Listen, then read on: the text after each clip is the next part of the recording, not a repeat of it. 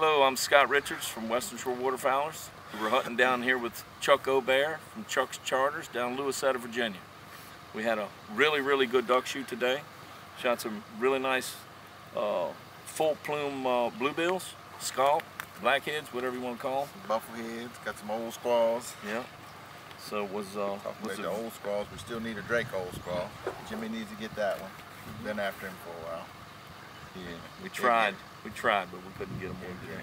Like Chuck said, it was pretty good for a backwards wind. Yeah, it wasn't bad. I think it'll be better tomorrow. But tomorrow will be perfect. So all in all, it was a good day. Good it's always good to have good friends. So absolutely, that's what it's all about. Yep.